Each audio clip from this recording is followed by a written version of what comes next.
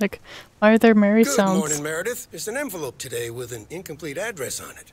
It only says Mickey and June, Lake Campground, Providence Oaks. Do you think you can find that?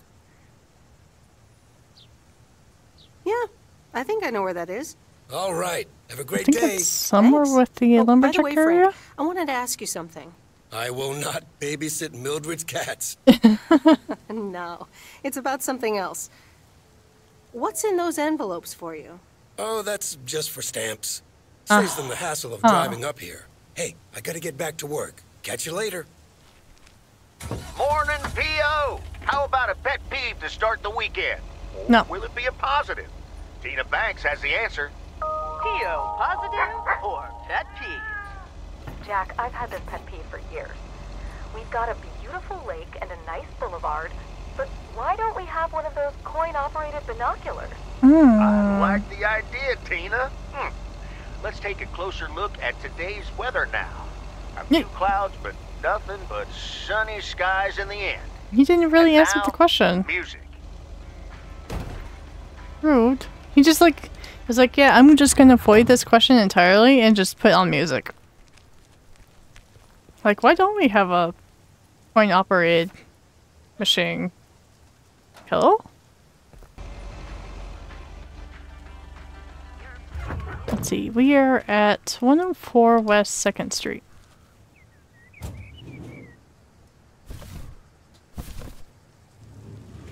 I got a really tiny package in my hand. It's so tiny. Oh. Imagine if it was like tiny but very heavy. I would very much question it. Ring wrong. Nope, no answer. No one lives here. Got it. Do do do do do do. Sir, I'm back. I came to give you a new letter. Beep boop. Hi, Robert. Here's the mail. Thanks, Meredith. And, sorry for leaving all of a sudden yesterday. It's okay. No problem. Leaking roofs don't fix themselves. Well, it was just... I needed some space. I think I've gotten a bit too used to being on my own. Okay. Was that bad company? Was I such bad company? No, not at all. I really enjoyed it. I just don't want you to feel weird about it. I was the weirdo. Okay. Sure. There's nothing wrong with a little weirdness. I just wanted you to know that. Anyways, let's see what's in the mail. Let's see what it is. Rip, rip, rip. A dentist appointment. Wait, why am I sharing that with you? So, no news regarding those apartments? Nothing. Hallelujah. This gives me a bit more peace of mind to work on my wild card plan. Okay. Good luck with that. Thanks. I am that person who will eventually leave because introvert. Just like I just I woman. remember Dad telling me, Meredith, the picnic area is for the older kids. I think I was 17 when I had my first actual picnic here. It rained. Dang. Just be you. Hello there. Hey, how are you? I may have mail for you. Is it addressed to Mickey or June? Or both. To both. Here you go. It's addressed to nobody. Oh, sweet brother Damien, savior in the hour of darkness. Never mind him. He's a bit stressed out. We were a bit low on paper. Nice to meet you. What's your name? I'm Meredith. Nice to meet you too. Woo! What kind of paper? Probably a bit of cash and some rolling paper. Ah. Ah, that kind of paper. No harm in that. Amen, sister. Thanks for the delivery. You're welcome. Nice RV, by the way. Is it yours? Oh, thanks. Yeah, it's awesome. We borrowed it. Joan, can you get in here, please? Now. Oh, that's my cue. It was nice meeting you. Sweet Meredith. That's your Can you, cue? not tell the authorities your whole life story? Oh, what? because I would laugh. Package. It's a triangle, kinda. Well, yeah, it is triangled. Ish. It doesn't have a full point, but it's slanted. Bing bong. Alright, I'll leave it on the doorstep. Going home. Bing bong.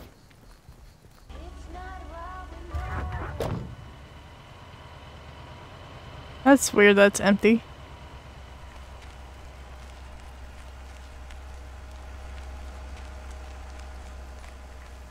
Hey, Lori.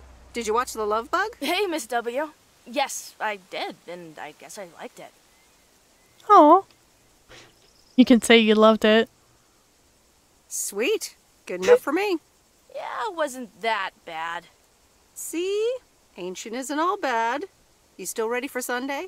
I have never been more ready. It's going to be rad. Yeah, totally tubular, right? Oh god, tubular. Sure, Miss W. See you Sunday. The love bug. Praise the love bug, right? No, that's it. Oh, okay. Nothing more. Huh. Just like we're not questioning Kung Fu Kid and the Ghostbusters thing. Sorry, Ghost Blasters. Never say tubular again. Well, too bad I already did.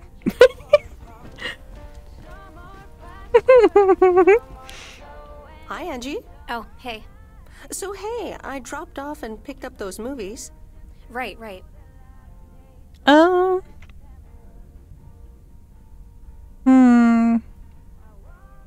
Is everything okay?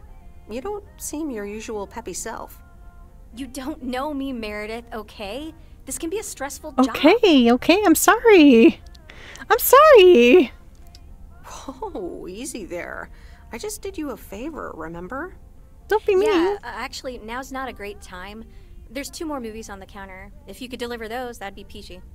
Uh-huh. Jaws and The Dirty Dozen. I'm on it. Don't you worry your pretty little head about it. Great. Thanks. Appreciate it. Bye. She is really pushing off. I don't know how to say the word I'm thinking of. Like, she's really off-put. Yeah, she's kind of being a dick right now, which... Whatever, you know. She is probably stressed, but at the same time, like...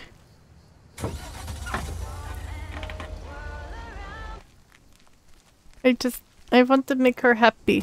She game wife. I will make wife. She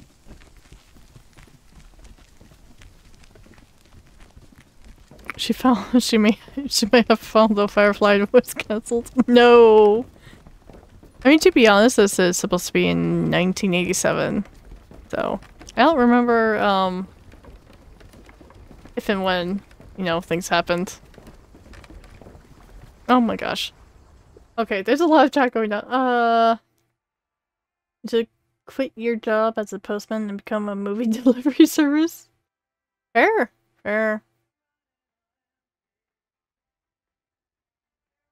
Deny her herpes by giving her your own love. Oh, I haven't saved once. I should probably do that. Where am I delivering this? Am I delivering it up here or downstairs? I assume downstairs. Okay. Random starfish and sponge. And all the fish. Fish is normal. But yeah, I don't know. It's like I hope she's okay and happy eventually. Mr. Mackey, I've got this movie box for you. Leave it on the porch of the cabin, could ya? Where? I need to know if you prefer a war movie or a shark movie. Huh? Movies? Just pick something. I'm sure it'll be fine. All right. Jaws it is. Have a nice day.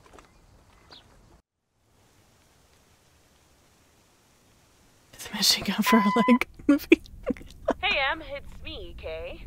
Wow, I just, like, instantly dialed your parents' number. Superpowers! Superpowers! Probably just muscle memory or something like that, right? Or maybe it's like that thing where you smell something and it instantly triggers this mega old memory you didn't even know you had. Know what I mean? Oh man, I had that once when Barry bought me lilacs, and the smell instantly mentally teleported me to when I was like 6 years old and fell out of a tree. And I ended up with all this lilac-smelling tree gunk all over my face.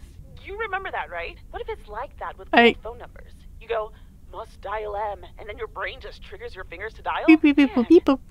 Anyway, I didn't call about that, obviously.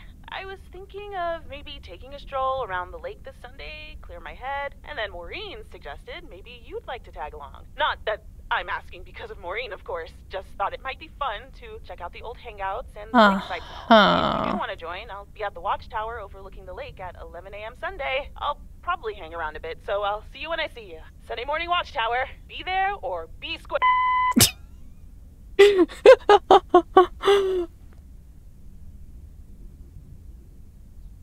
The Countess and the Carpenter. Oh, I'm forced to read. Chapter 3. Come in, were the most regretted words Cecilia had uttered in a long time. They were instantly followed up by, "Get out!" when she saw the surprised face of the carpenter's apprentice, instead of her niece, Anna.